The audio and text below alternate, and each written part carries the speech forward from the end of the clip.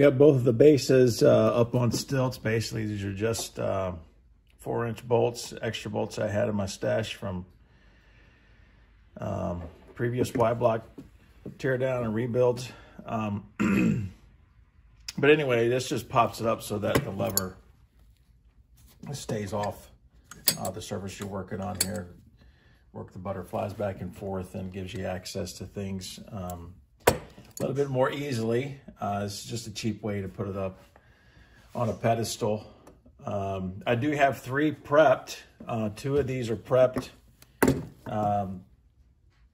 for a better vacuum signal to upgrade to a 57 to 64 mechanical and vacuum distributor. And then this one here is a pretty nice one as well, as far as the base, and there's no slop in the butterfly shaft and all of that. I'm going to save this one to do a stock rebuild like it would have been in 56 for a Lodomatic.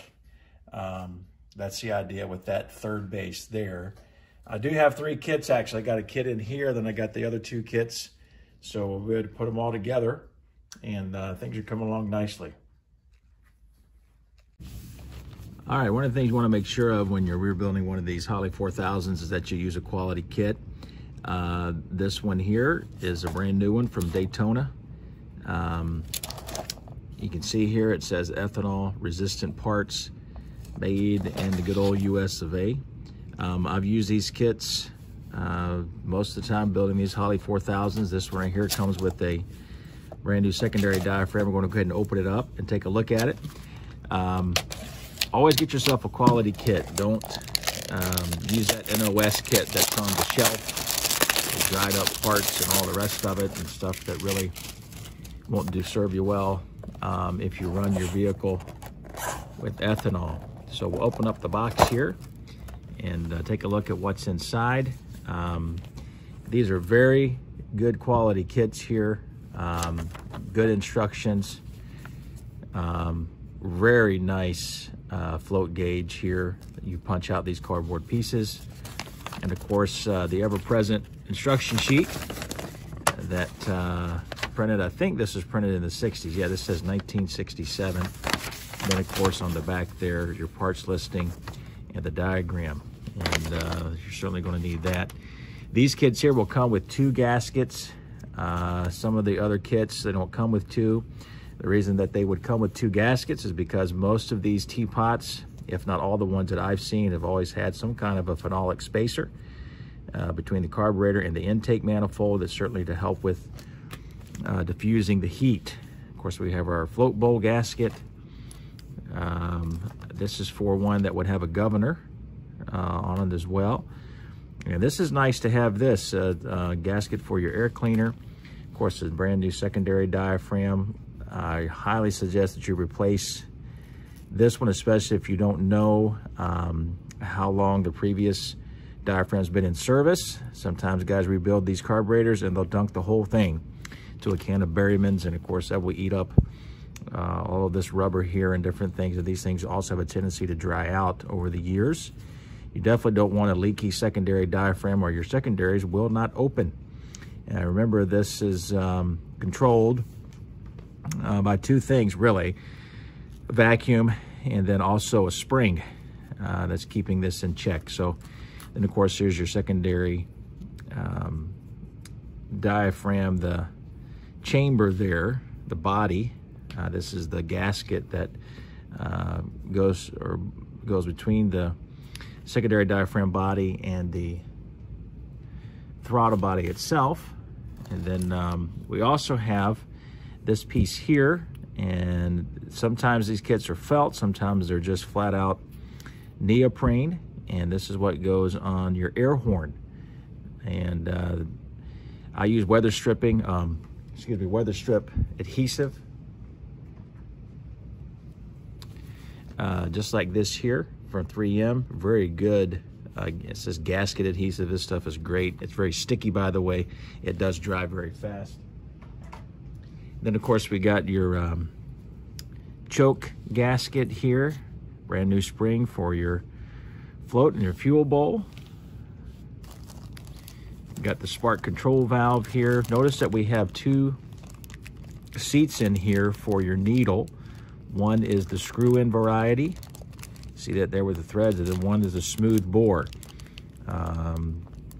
A lot of 55s and prior used a smooth bore for the seat with a spring that kept tension and kept the seal. And of course, kind of prone to leak there if it didn't have a strong enough spring. Highly recommend that you use the threaded seat there. Then of course, what's nice with these kits from Daytona is that you've got both the, I guess the 55 and 6s. They're going to use this size, a larger size of secondary. And we'll look at the secondary tubes from a 55 here, of course. Staking these O-rings down to the throttle body and to the fuel bowl cap. Fuel bowl lid's very important that it's done correctly. Also that when you put the secondary tubes back in, you don't have any rough edges to cut or do anything to rough up these O-rings.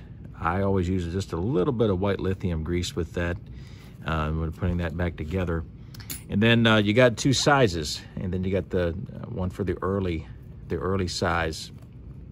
Most of these would be 54 and prior for those Holley 4000. This is your economizer valve that this right here screws down to the ceiling of your float bowl lid. And of course, you got a lot of small pieces. What's nice about the Daytona kit as well, among other things, that you've got new idle set screws. Of course, you see that needle there. That's going to go into the float bowl as well. You got a nice grommet for your hot air tube that comes up from your manifold up underneath of your throttle body. That's important there. Some necessary gaskets, E-clips, you know, all that kind of good stuff. And these things are all ethanol compliant, which is very nice and very needed in 2020. Overall, I tell you, I highly recommend the Daytona kits. They're very nice, very well put together. This one here is $78, and then include the shipping in that. I think it's $9 to ship this to me, so roughly about $90. It may seem like it's a lot, but very much a quality kit, and I highly recommend it to you.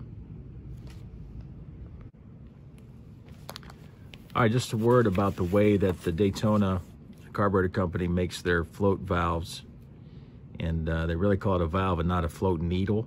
The reason being here, when you look at the instructions, it explains to you that that seat there is specially made. You can see there's a rise as it the orifice is there, and then you got a rubber lip, almost a rubber pad. Gonna hold this up right here on what was your needle.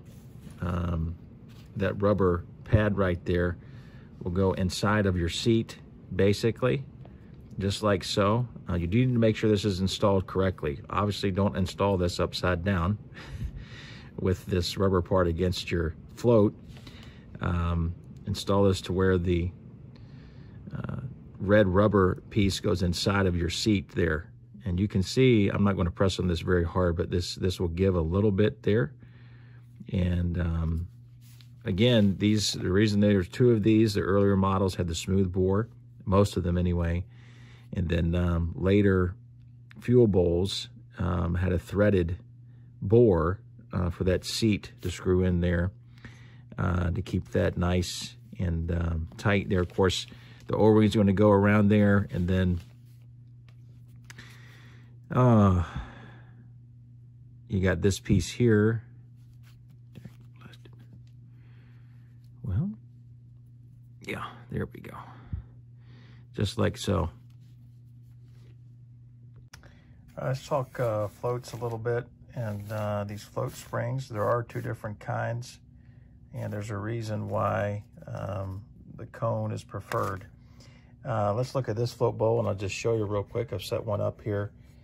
You can tell that the normal cylinder shape is used in this float bowl, and there's a tendency for the top of that cylinder to creep over on top of the power valve.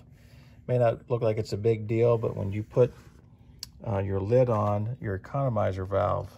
That large surface right there is going to be riding, and it can catch the spring. The top of the spring can catch in between your economizer valve and your power valve. I'm sure that's why Ford went to the cone shape. So you want to make sure that you use the cone shape if you have it. If not, to be honest with you, I've never heard of someone having trouble, but I'd imagine that's why these were replaced later on with the cone. So it makes sense to me. When you look at this and its action, there's a tendency for that spring to creep. Something else to make mention of as you're going through cores, be careful about these accelerator pump rods. These are hollow. They're very easy to bend. And when you're trying to take one apart and you're trying to deal with parts that have frozen up over time because of corrosion, be careful that you don't bend this. And then, of course, if you got some cores lying around and you're disassembling, you're not paying attention, you want to put one back in that's not bent and that the shaft is straight. Easy check on that, obviously, is to put that through the board there, and it just ought to go through pretty freely in your fuel bowl as it slides up and down there. So just a little nuance there with these carburetors. You can tell when you look at these parts that are very clean, they have been blasted. And the blast cabinet, glass bead cabinet, and boy, it makes them very nice. Of course, not everything can be blasted, or do I suggest you blast everything? I don't blast the bases. I don't blast these rods for the accelerator pump. If you know anything about these are vented. And that means that they're hollow. And you can tell there's no way really to clean that out all the way through. So I don't blast these. I clean up the wire wheel and all of that. But most of the parts, the small parts, you can blast and clean up. Once you do that, I suggest that you use something like this product here called Rust Prevention Magic. It's not cheap. I believe I may have paid 30 bucks just for this little can right here. It may sound like that's pretty expensive, but it does a great job on coating any bare metal parts that are clean without any rust. I blast them and then basically use a heat gun, another heat source, and heat up your part. I like to string it up with baling wire. And then this Rust Prevention Magic will really melt into any kind of surface that's been warmed up a little bit, and then you just brush off the excess, let it dry, and it does a real good job in protecting that bare metal piece from the elements. A little bit better than using paint or anything like that. I really do like that product there. So we'll keep working here on all the parts, and basically the parts from 4 carburetors or the hardware, we'll keep all that stowed in our containers until we're ready to start putting the two together. I had a lot of questions about particular parts that kind of mimic the plating that Ford would use, that zinc plating, or I don't know if you call it zinc chromate or something of that nature. But anyway, it's that kind of off green look to it. And basically what I use is a product called Carburetor. It's from Eastwood. I don't know if another company might make something like this, but it does give the carburetors a good appearance. But basically, you see this side here of this cover to a secondary diaphragm assembly. I media blast that. You know, use baking or the soda blasting. If you don't do that, use glass beads. But then, boy, you really got to clean everything out very good, and with wash and compressed air and all of that. And then pretty simplistic to paint these parts here. I like to hang them up on a wire rack and paint a number of them all at one time, just to prep the parts for these particular carburetors. There's so much that can swap. For instance, these secondary diaphragms, and they'll fit 3 or 4 different years, the air horns and so on and so forth. But highly recommend using this product here, Carb Renew 2. Of course, it says bronze there, although it really looks green, I think, on camera, and in the right kind of light. And basically, the other parts, what I'll do is I'll maybe coat them. I have some small parts here just to bring out, like the choke plates and some of the pieces of hardware that go on the linkage. These covers for the secondary tubes. That well, even this small piece of wire linkage like this, Rust Prevention Magic works very good with these particular parts. How about the choke lever that operates on the side as well? Those kind of parts there, blasting them and using Rust Prevention Magic really lets them hold up well. I don't do much with the throttle bodies. As a matter of fact, why don't we watch a short clip about that right now? The base is up on stilts. Basically, these are just 4-inch bolts, extra bolts I had in my stash from previous Y-block tear down and rebuilds. But anyway, this just pops it up so that the lever stays off the surface you're working on here. Work the butterflies back and forth and gives you access to things a little bit more easily. It's just a cheap way to put it up on a pedestal. I do have 3 prepped. 2 of these are prepped for a better vacuum signal to upgrade to a 57 to 64 mechanical and vacuum distributor. And then this one here is a pretty nice one as well, as far as the base, and there's no slop in the butterfly shaft and all of that. I'm going to save this one to do a stock rebuild like it would have been in 56 for a Lodomatic. That's the idea with that 3rd base there. Okay, we're getting set to do the modification here to update the vacuum signal on the Holley 4000 to be able to use a distributor from 57 to 64. Basically what we need to do, according to the article, is to go ahead and drill out this plug here, and we'll just use put a screw in there and tap it and pop that out. And then as you can tell, the vacuum here, this port that's sealed off runs right to there. There's a brass plug that screws into there. And of course this same signal, or I guess the same line, you can see the port, how it runs. It runs over here to the spark control valve that goes into there. And if we were running a Lodomatic distributor, we would leave that just as it is. But since we're not, we're going to go ahead and do this modification, and we'll do it to both bases so that we can get the vacuum signal correct for a 57 to 64 distributor that has both a vacuum and a mechanical advance. Well, that plug popped right out of there. Really no need to tap to pull out the plug. Once the drill caught that, thing went right out. So this is a 1/4 inch inside diameter hole, and you can see that hole in there that goes over to here. So the big deal now is obviously these chips. You get all that out of there and make sure this is super clean. All right, so we go ahead and cut off 1 inch of 1/4 inch copper tubing, outside diameter 1/4 inch, and then just basically took a rubber mallet and went ahead and bottomed it out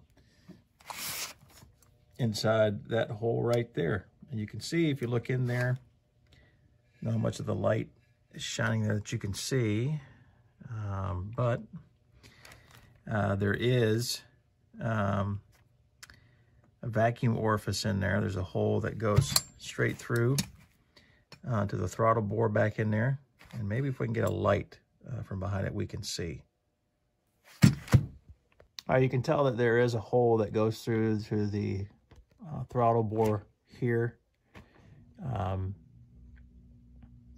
Part of the primary throttle bore, and this 1/4 inch tubing here is going to be our vacuum source for the distributor now. Just a word here, if you're going to block off where this original spark control valve goes, this is obviously a power valve plug, common for a lot of Holleys. But if you end up using the gasket that comes with these plugs, it's a little too large. Not for the plug, obviously it fits like it's supposed to, but the problem is you're going to have so much space when you install this that this will actually rest above this lip right here.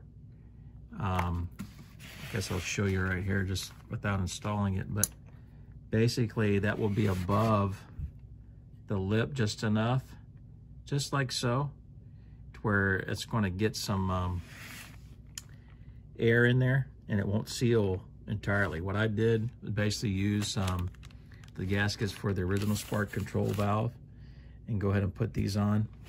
And this one here, you can see it fits, and it's really nice and snug. You want to make sure that's entirely sealed, because the only vacuum source you want is this 1/4 inch tube right here.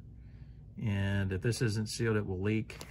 This needs to be sealed as well, your original distributor vacuum line, and then of course on the underside as well, that needs to be sealed off. So make sure that those things are reinstalled correctly, and guarantee that you have no leaks.